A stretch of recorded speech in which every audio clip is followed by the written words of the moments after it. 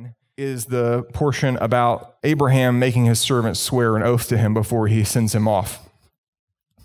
I think this is such an important thing because of what I've been going through lately and what my week has been like, this really spoke to me. He was adamant that Isaac not be given a wife from the foreign people, from the people of Canaan. And he also would not let Isaac go back to where they had come from and dwell there, because that was in question. I'm actually not remembering it right now, but I think the servant maybe brought up the fact that he could just go back there permanently.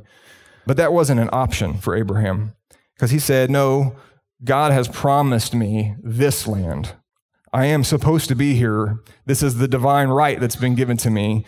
This is where God is leading my family, is to multiply in this place. So there's no way we're going to go back to where we came from. And where I came from was the Babylonian, Assyrian area of the world that was full of idol worship and people who were set against Yahweh.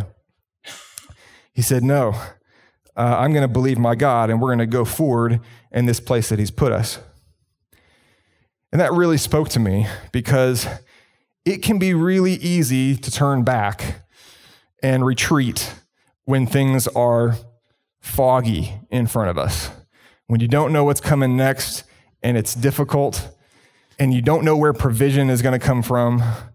It can be really easy to waver and start to question what God has told us. Well, God told me months ago, let go of the rope. In fact, I fasted for 7 days when we were living in Maryland to try and figure out God's will for us, because I felt like we were supposed to move back to Texas. And spoiler, we did. And at the end of that 7 days, as I was out in the woods praying, I heard 3 times clearly, let go of the rope. Okay. Anything else? No, that was it. That's all he gave me. But that was enough. I thought, okay, what am I hanging on to? Mostly I'm hanging on to the job, because I didn't have another job lined up. And I didn't know if I'd be able to make the same amount of money. And I had, bills to pay, I had debts to work on, a family to support. So it was difficult to do that. But without having anything else lined up, we decided we're going to do what God said, and we're just going to leave. So that's what we did. And it was tough. It was really tough. The financial issues were immense. We got taken advantage of by some folks, and it was pretty bad. But then we had other people, good people, come in and help us out, oftentimes without us even asking. And we made it through. And we had to ask for a couple $1,000s from my parents at one point. But God, within 6 months, helped us to get in a place where we could pay it back. So it worked out, even though it was really difficult to go through that. And then later on, more than a year and a half after getting a job back at a studio like I was working in before, I heard this coming back to me again, let go of the rope. Okay, I thought it was about leaving Maryland, but maybe it's not. Maybe it's about just not working for other people anymore. Maybe it's being my own boss and serving the kingdom of God more. So I started wondering about that, and we went to this seminar, a weekend seminar with Josh Tolley, and on the first day that we were there in the morning, he put up a slide, one of the first slides that he put up, and it was a picture of a guy swinging out over a lake from a rope, letting go of it so he could fly into the lake. And I looked over at Amanda, she looked over at me, and we were like, okay. Gotcha. And as it turned out, I didn't even have to let go of the rope myself in this particular instance, because 2 days later, they ended my contract early.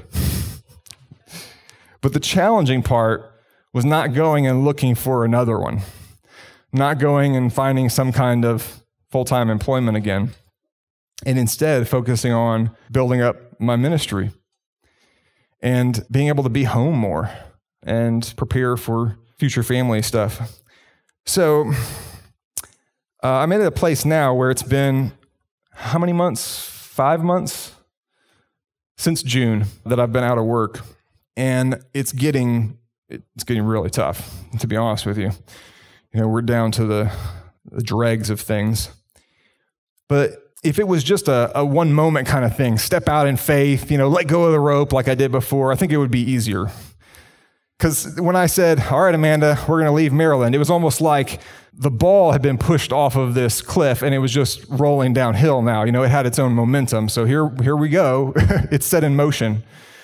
But right now, it's this day after day thing of stepping out in faith. Okay, I'm not going to go look for another job. I'm going to believe that God's going to bring something, and then somebody donates, or some money come in from sales that we weren't expecting. Somebody invites me onto their program so that a bigger audience hears about me and they buy some of my stuff. But man, it's like walking a tightrope. I don't know what's going to happen. And that's exciting, but it's scary. It's scary.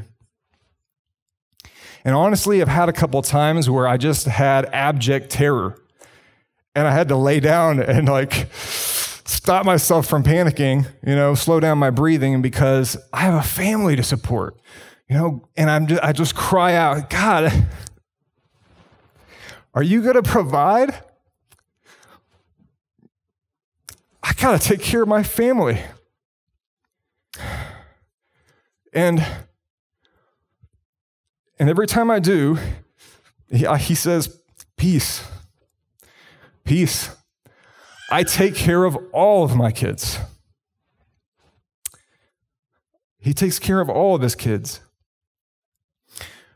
But I have to keep myself from looking back. I just got to crank my head back this way and keep looking forward at what God has told me to go towards in faith. I want to read a verse from Luke. It's Luke 9:62. Some people have been coming to Yeshua as he's starting his ministry, and they've been asking to follow him, and he says, okay, well, go do this first. And they say, oh, no, I can't. And somebody else will come and say, oh, I want to follow you. And he says, okay, well, go ahead and follow me then. And he says, I have to go bury my dead. Yeshua says, no, don't worry about that. Just come follow me. I'm on a mission. We're moving forward. Come on, we're moving forward. We're doing something here. There's not a lot of time. I'm getting to it. Are you going to follow me or not? A guy decided he had to go do something with his family. And then another guy comes and says, I want to follow you. Okay, do it. Well, let me go say goodbye to my folks first and my people at home. Yeshua says, nope, we're moving on. You see, if we don't take advantage of the opportunities that God has put in front of us right now, we may not have them again. Yeshua is moving forward. His kingdom is progressing. He's doing some things. And if we don't get in on that now, are we going to ever get in on it? Is there going to be that choice again that God put before us? Maybe, maybe not. Well, this is a verse 62 that I wanted to read. Yeshua ends this portion saying, no one who puts his hand to the plow and keeps looking back is fit to serve in the kingdom of God. When you plow a field, and this is something I actually had to research because I've never plowed a field. I'm a city slicker. You have to look down to the end of the field and keep your eyes on a point that you're heading towards. Because if you don't, and you're looking around or looking back to see the line that you've already made, you're doing this back and forth as you plow. And you won't be able to have a field because it'll just be wavy lines crossing each other. You got to have straight furrows.